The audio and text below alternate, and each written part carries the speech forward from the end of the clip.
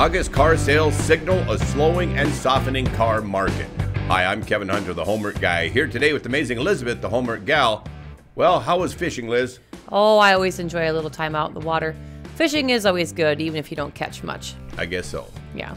Well, Automotive News reports that auto sales in August increased to 1.33 million, up 17% over a year ago, but there are signs that the market is slumping. Yes, they say extreme weather in Southern California and Florida and a holdout for Labor Day deals contributed to a softer than expected U.S. new vehicle market in August. I think everybody should know by now there's no Labor Day deals. I wonder what excuses they'll have for September when sales slump even further. For the 7 automakers that report monthly U.S. sales, volume increased 12.5% over the year-ago month, according to Automotive News Research and Data Center. The results track the volumes reported by the industry over the past 6 months, but signs indicate the market could be contracting. Yes, the seasonally adjusted annual rate of sales for August was 15.17 million, according to Motor Intelligence. That figure came in just below forecasts and down from July's 15.9 million pace. That's a loss of 730,000 sales in a single month. It's enough to cause some pain out there, that's for sure. Most definitely, which means it's a good time for you, friends, to stand tough on negotiations because dealers will be hungrier for car deals. Charlie Chesbrough, Cox Automotive Senior Analyst, told Automotive News that year-over-year growth will start to appear weaker moving closer to December because last August is when inventory started to recover following the post-pandemic disruptions. He said, "We are expecting a slowdown with higher interest rates, less credit availability, and pent-up demand from the pandemic that has already been satisfied," noting that industry sales will not get back to the 17 million levels anytime soon. Though the seasonally adjusted annualized rate, the SAAR, remained over the 15 million mark, the baseline each month this year, Global Data adjusted its 2023 forecast downward to 15.3 million units from 15.4 million. The firm said the real possibility of a UAW strike and its potential impact on inventory stockpiles was definitely a factor. Fleet sales outpaced the retail market and supported much of the growth in August.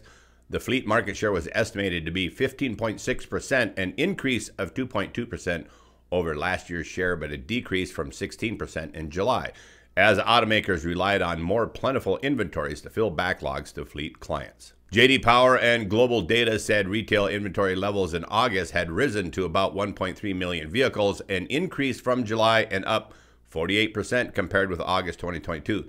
Macro headwinds such as elevated transaction prices and high interest rates continue to sideline price-conscious buyers, but more choices at dealerships and a return to incentives are nudging the market along. Toyota Motor, Ford Motor, Honda, Hyundai, Kia, Subaru, and Mazda all continue to rebound thanks to more plentiful inventory and increasing incentives to offset rising interest rates. Toyota Motor, which includes Toyota and Lexus, reported a sales increase of 15%.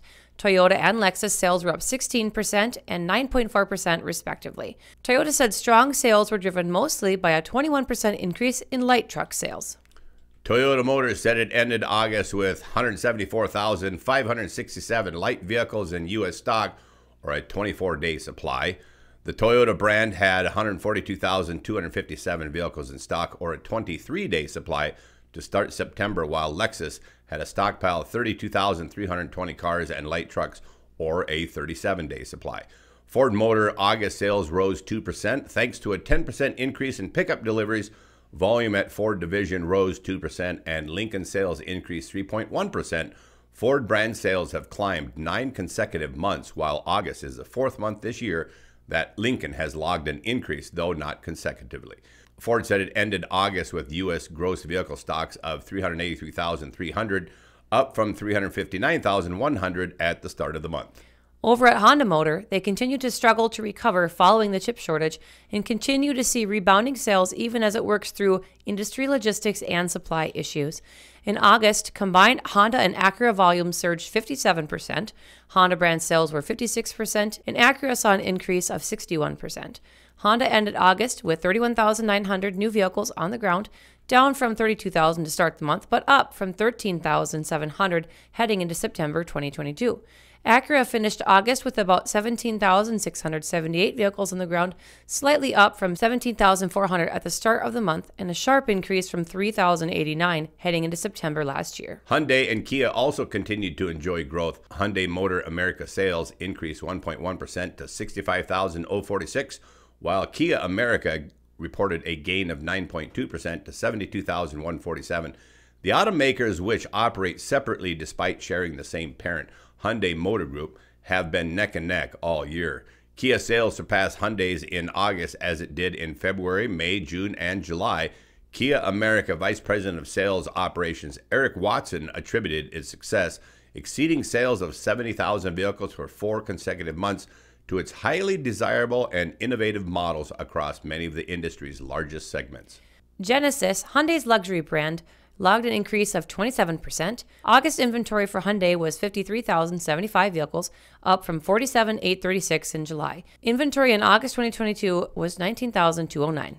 So some pretty big jumps. Yeah. Subaru posted its 13th consecutive monthly sales gain, with August volume up 13% to 56,407, behind stronger deliveries of the Forester, Legacy, and Outback. Mazda's August sales advanced 19% to 30,174. That's 11 straight months of gain for them. Mazda's car sales rose 17% and light truck volume rose 19%. Volvo said August sales rose 31%. The average new vehicle retail transaction price in August is expected to be around $45,537, down $566 from August 2022. The previous high for any month was $47,362. It was set back in December. So friends, we are making some progress, albeit slow progress. Average transaction prices have come down from their peak, Charlie Chesbrough said, but whether they will continue to drop is the big question. He went on to say they will likely elevate again come December, when many luxury buyers enter the market looking for sales like Lexus's notable December to Remember.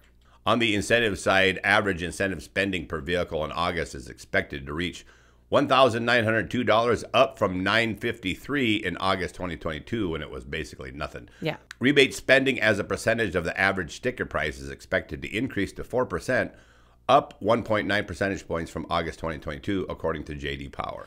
I saw plenty of people requesting more content like the show Kevin did Saturday when I was out.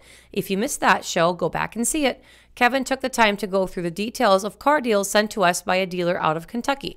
By the way, for you Chevy fans out there, feel free to inquire about any other Chevy vehicles you like, and we'll be happy to put you in touch with our man Jake. Comment below if you'd like to see more shows with all the numbers laid out on car deals that we are finding in various areas of the country. Deals to be found at dealers who are working with us, who don't play the funny games that are common out there. By the way, if we link you up with a better dealer anywhere around the country, you don't owe us a thing. It's just an extension of what we like to do to help our viewers. However, we do ask you to do us one favor. If we send you to one of our contacts for a car deal, let us know how it went. Send an email to kevinthehomeworkguy@gmail.com and tell us your story. Testimonial videos for us to share with our audience would be phenomenal too. Absolutely. A couple reminders. Any car salesmen or dealers out there watching today who might be thinking, hey, I can offer no-nonsense deals to the Homework Guy viewers, text us right away at 701-441-3399, and we will definitely be in touch with you. Coming this month will be an opportunity for memberships here on the Homework Guy channel. Some membership levels will include lists of smartly priced vehicles we are aware of around the country, like those I shared on Saturday. We have been taking our time putting these memberships together because we want to make sure they offer great value to you, our viewers. The memberships will also allow for much improved access to both me and Elizabeth, and we do enjoy direct contact with our viewers. More on that coming soon. And watch for our coming book for car buyers with the help of a new staff member and sales contacts like Jake in Kentucky and others that we have around the country. It will be the best car buyer's manual ever published, and we have the direct involvement of several people who have spent the last many years immersed in the dealership model and who know that business model inside and out. Together, our professional team knows exactly where the car market is right now with a variety of brands, and we have powerful tools to help you win on your next car deal. As you can see, we're constantly improving the value of viewers, hitting the subscribe button and ringing the bell for notifications. And give this video a like if you appreciate what we did here for you today. Right here, courtesy of the Homework Guide team in our show, is where you'll always find the most dependable tips and helpful information to assist you with finding an enjoyable car buying experience in today's car market. And if you just recently joined the Homework Guy channel as a subscriber, I thank you, appreciate you, and welcome you aboard. Also, thanks again to our many faithful followers who just keep coming back, and to all of our longtime subscribers out there, you guys rock. God bless you all. I'm Kevin Hunter, the Homework Guy, signing off with Amazing Elizabeth. The Homework Guy team is serving truth, justice, and transparency in the car business and always will. We've got to go.